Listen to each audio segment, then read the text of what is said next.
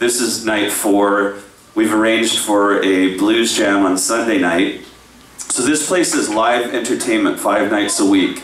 And that is rare in this city. So yeah, I'm sure Daniel would love to hear that. She's filming it. Daniel, they love you. If you want to support that, like personally, that's where I spend my money, is in bars that provide live entertainment. There's Donegal's t-shirts back there if you want to grab one and show your love for this room, but I sincerely love this room.